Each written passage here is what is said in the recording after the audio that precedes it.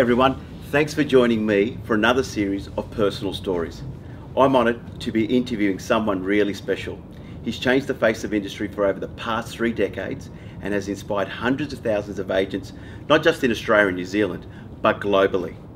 I would like to welcome my good friend, John McGrath. John, thanks, Claudio. Thanks for joining us. Good to be here. God, that sounds a long time. I know, can you believe it, John? Good to be here. Yeah, but you've been an inspiration for a lot of people. And I suppose today's interview is about gaining an insight of who you are and obviously your story. Yeah. John, I want to go back to the early days when it first started for you. What was your defining moment? Look, there have been so many, Claudio. I guess the first thing that made a difference for me, interestingly, was doing badly at school. So I was kind of considering, should I be a sports person because I was good at sport, or should I go into the world of business, in which case I might go to university. Got a mark that didn't allow me to go to university, then I got an injury that didn't allow me to be a sports person. So it was kind of, I say this to people all the time, and my concern is people just hear it but they don't actually understand it, and everything that happens to you is a gift.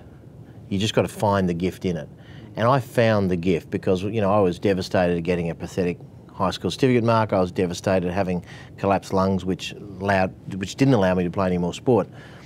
So, but I look back, they were the two of the best things that could have happened in my life, because they made me think about my life, they made me to take responsibility, and therefore I set off in a different direction called real estate. And 33 years later, I'm delighted to share this stage with you. So that was really important. Then I got into the industry, and I think another defining moment was when I realised that making budget was not going to change my life. Because, you start a new job or you start a new career and you say to people, what do you expect? Oh, I expect 10 widgets to be sold. And so most people, they target 10 widget sales. My view is, how could I do 50? Because if I do 10, I'm not going to get anywhere. So I need to find a way to do more than people expect. So when I got into property management leasing, which was my first job as a rental clerk in Bondi Junction, I kind of found a way to lease a lot more properties than anyone had ever leased before. So, so that was good. And then I decided at age 20 that I would kind of move from property management into sales, so big decision. In hindsight, young age, I didn't think it was young at then. None of us when we're 20 think we're too young. We think we can overtake the world, which is a good thing in many ways. So that was a big decision to take the risk of going into sales, and initially it didn't look like it was going to turn out. And then 6 months later I sold my first property, which kind of saved me to stay in the career. And then I started selling a lot of properties. And then at 24, I opened my own office. So I think as I look at it, I would love to think that every few months there's a defining moment. I'd hate to think there was one defining moment that did something. And I think for everyone, you've got to be on the lookout for triggers. You've got to be looking for things that could be catapult you to the next level, to be a catalyst, to take you further. And a lot of it's around stuff happens in life, how do you respond to it? So, you have a collapsed lung, how do you respond to it? You fail the HSC, how do you respond? You go bankrupt, how do you respond? You get divorced, how do you respond? For most people, these are catastrophes that actually take them into a death spiral lower. My view is almost all of the above events, if treated right and seen in the right light, can be springboards to future success. Another one that comes to mind is when I was 24 and I sold Australia's highest record priced home for $11.25 million. Was that Point Piper? That was a Point Piper, 9 Wolsey Crescent. That's right. I did it with Bart Doff, who was a great agent and still is. And it was kind of fascinating because I was offered the opportunity to meet the owners in the initial instance. I declined initially because I was embarrassed and I thought, they're not going to pick me, I don't want more rejection. Like most salespeople don't like rejection, even though it's a big part of our industry. That's right. None of us yearn for it, but it is a part that you've got to move beyond. So, and then I rang the guy back and I said, look, I'd like to meet and I'd like to have a discussion. And fortunately, I did get the opportunity to meet, and even more fortunately, I got the opportunity to go join with Bart and co-list the property, if you like, and sell it. And we got a record. So that kind of set me up for the next phase, because people all of a sudden started saying, who's this young guy who works for this company we've never heard of that's just got an Australian record? And so you look at all those things, and I think all of us have them, but a lot of us don't grasp them. Yeah. Opportunities are everywhere, but a lot of people walk down the street with blinkers on and with a mindset that repels opportunities. And you've actually got to be down there looking for, it's a bit like when you're parking your car. Most people think there's no car parks. The people that find the spot know there is one. They just got to find it, right? In life, it's like that. There's plenty of car parks. They all take you somewhere, but you've got to be on the lookout. That resonates so much with me, John, because when I go to car parks, everyone used to call me Peter Parker because I was determined to find there's a spot for me here. The rock star. Yeah, they go, Peter Parker. Claudio was Peter Parker. So, John, just moving forward through your career, I remember it was like 96, 97, your first or second ARIC, I can't remember. And I remember attending that, and it was at Sheraton on the Park, if I remember correctly, if my mind serves me right. And you know, you had these influential people around you, like the Bob Boland, who was my first real estate coach, and you had Lynn Montalto, you had Bobby Wolf, and I remember it was called like the Chicago Group or something. I know you used to travel. We used to go across. So ARIC started by mistake in a way that I used to go across 4 times a year. I was very fortunate to be invited through my connection with Dr. Fred, who's been my life coach and good friend for many years, to this group of spectacular real estate agents that used to meet every quarter with Dr. Fred in Chicago, which is a long way from Sydney, as you know. And if you're doing it 4 times a year, it's a hell of a long way. And then especially when you kind of got to be calling auctions the day you're back and so forth. So, because, you know, I was still very much embedded in sales, listings, and managing the sales team directly at that point. Anyway, long story short is, you know, I was learning so much, and I said to Dr. Fred one morning tea break, I said, God, I love it, but I wish all my team could hear about this. And he said, why don't you invite him to come to Australia? And I kind of giggled in a nervous way. And he said, no, I'm serious. Why don't you invite him to come to Australia? I said, look, these guys are the top. They're the best. You know, they're too busy. Their schedules, they wouldn't do it, whatever. And so everyone came back for the morning tea break, and he said, who'd like to go to Australia? And everyone said, yeah. And all their hands went up. So I thought, geez, I got a problem now. Yeah. So it was a good problem. So I came back and I said to my team, look, you know, these people from America, and they want to come here. And then I sat down with my financial controller and I said, God, how much is this going to cost me? And it was going to send me broke to actually almost have these people, not literally, but it was going to be something that I could never sensibly justify. So then I started ringing a few of my friends around. I remember ringing Kevin Packham and a few other people I knew in the industry. I said, look, I've got these guys coming over. Would you like to come and, you know, pay $500 or $1,000 to help me out with the costs? And so I ended up getting enough people in the room to help pay half the costs. So it became affordable. Yeah. And then all of a sudden I get these calls afterwards. Everyone said, when's the next one? Yeah. And I said, what next one? There is no next one. This was it. And everyone said, oh no, if you do them again, count me in. So I thought, well, I better. So then we had a couple of hundred the next year, and now we have, you know, 4,000. Exactly. But that's how stuff happens. I mean, and I have so many things to thank Dr. Fred for. But if he hadn't asked that question, I was embarrassed to ask. I didn't think they'd say yes. I thought, why would they want to? We all have these times in our life where we kind of put ourselves down, and maybe I'm not good enough, and people wouldn't want to do that for me, and those people probably wouldn't want to work for me. So in a sense, we're putting up the stop sign to success. And by not asking, I mean, there's an old saying that says when you don't ask the question, the answer is always no. And I think, you know, that's really profound. Yes. At least if you ask the question, someone could say yes, even if it's a 10% chance. It increases it from a 0% chance. Yeah. So that was, you know, it's a turning point, right? We were just talking about turning points in life, because that kind of allowed me to be part of bringing some of the best talent around the world each year to Australia. That then became a business in itself. I've met so many friends in the real estate industry, like yourself, but not you through there, but people like you that are kind of very good friends of our business and working in and around our business through that. Many people that now work for us came to us, you know, as a result of attending ARIC and liking what they heard. So it's fun. But I think, John, you also allowed us to meet people like Bob Boland and Dr. Fred, who I worked for many years with, and Bobby Boland in Michigan there. And I think, you know, it's made a massive impact on a lot of lives, not just mine, but I think a lot of people are very grateful for you bringing that out and allowing that to happen. Now, John, the other question I wanted to ask you is, you know, real estate, you know, you can be on a high and you can be on a low. And I see a lot of agents rise, and success comes quickly sometimes to some of these agents. And you've been, you know, successful in your own right. How have you managed that success where you haven't let it go out of control? Well, good question. I guess, you know, first thing is, what is one's definition of success? And I think people have got to look at that for themselves, because some people count it in sales, some people count it in income, some people count it in happiness, which is actually the best thing to count it in.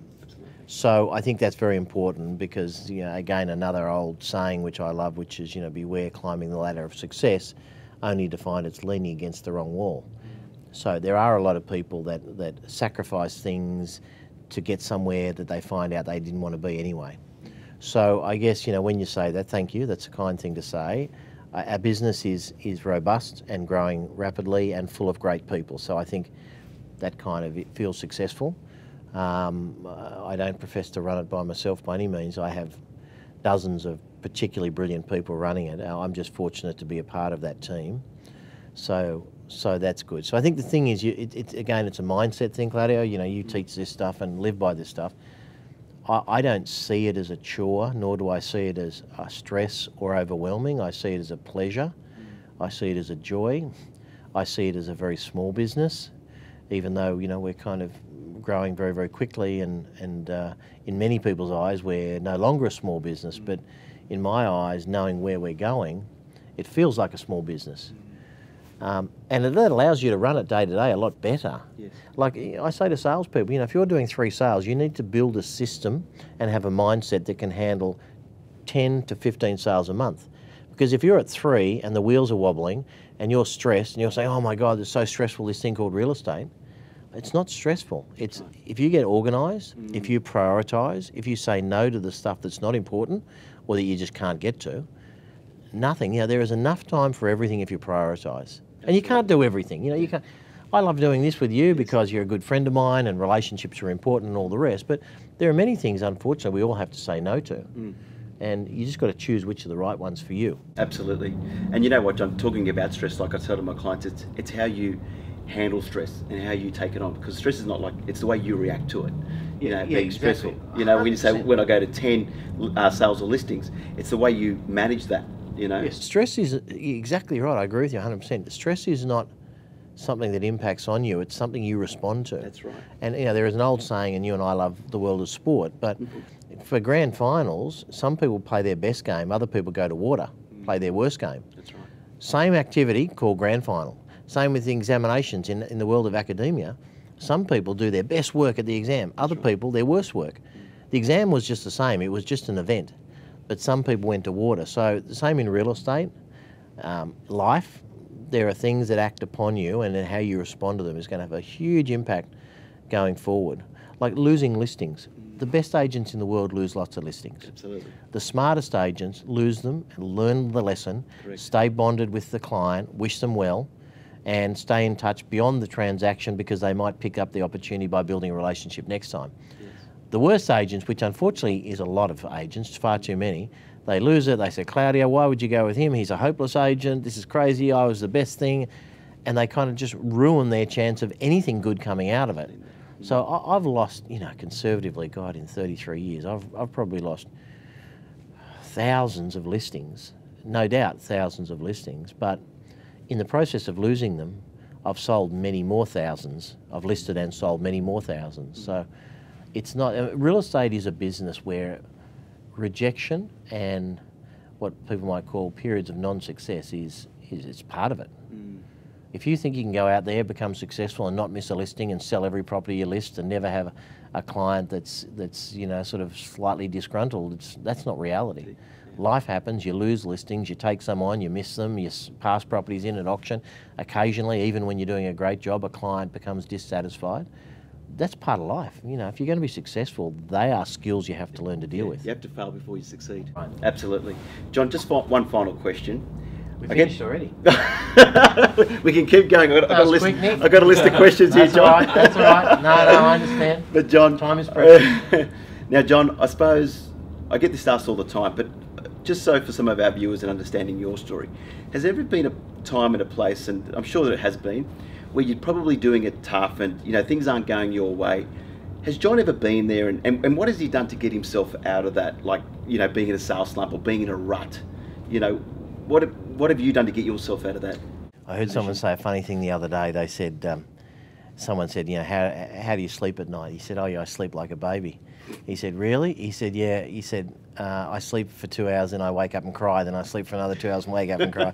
And I think a lot of business people and salespeople could connect with that because things don't go right. I have down moments. I just don't have down weeks or months, and certainly years. And I think that's critical because not everything goes right all the time, and this is sometimes in personal life, sometimes in your professional life. Yes. One of the great skills, and I hesitate occasionally to use him as an example anymore because he's had some disasters, but Tiger Woods, I remember pre his personal life disasters when he was doing really well in golf and doing really well in life, which has kind of changed a bit. But I remember reading his story back, maybe a dozen years ago, and it was saying that they said, in an interview like this, they said, what are some of the skills you can teach? He said, well, I have a bounce back skill. He said, I can end the day and I can be like, 6 off the pace. But he said, I'll go to bed that night knowing the next day I'm going to catch the leader. And he said, most people that are 6 off the pace go to bed that night and they think they're gone. They're thinking about the next tournament. So he said, it's often, it's my ability to have a bad hole or a bad round and come back is far more important than just being good at golf. Yes. And I think in the world of real estate or business, it's the same thing. Your ability to come back from the setbacks and not allow them to go off track. So what are some of the practical things I suggest to people? One is don't listen, read, hang out with anything or anyone negative, because negative people sap your energy. Yep. So as an opposite of that, make sure that you hang out with people that are inspiring you. So then if you do have a down moment or day, you've got a kind of like a support group to ring and, Claudio, let's have a coffee. I had a really bad day yesterday. I missed 3 listings and I lost my PA. And then, you sit down and then you kind of like listen and then you help turn me around and then I can do the same for you. So I think it's important, and just as important, not to read negative things all the time, but to fill your head and mind with positive stuff. I spoke about Dr. Fred, so you should have one or more people, professional people you can call upon if times get tough. And there are specialists for different areas. There's relationship specialists, there's business specialists, there's counsellors and so forth. But you need to be able to hit the red button if you're off track and then find a way to get yourself back on track. The key is to recognise you're off track. Yeah. If I say, hey, Claudio, you're looking down at the moment and this is happening, I heard you lost 3 yesterday, let's sit down and have a coffee. That's good because that recognises it, but you've got to recognise that, because I'm not always going to be around, and the people that are special to you aren't always going to be aware to the fact you're having some struggles. That's right. So I think that's really important. Yeah, no, thanks, John. I appreciate you sharing some really good practical advice. Pleasure. Well, I hope it helps. No, it certainly has, John. Well, John, I suppose just to finish off, I just want to take this opportunity to thank John. He's been a tremendous role model for me over my 20 years or so in the industry. And I think you need to surround yourself, as John was saying today in our interview, around good people. And as a lead, and I've worked with John as an agent, and he was the CEO at the time, he's brought the best out in me, and still today he still brings the best out of me, and that's what great leaders do. So John, I'd like to say thank you, and also thank you for sharing your story today with our viewers on Personal Stories. Thanks. And thank you so much. Absolute pleasure. All right. Hi guys, did this video serve you? You can do 2 things. You can subscribe to my YouTube channel or go to claudioencina.com. There you'll find more training videos, podcasts, and you can even sign up for our newsletter so you can continue the journey of growing. I look forward to seeing you in my next episode.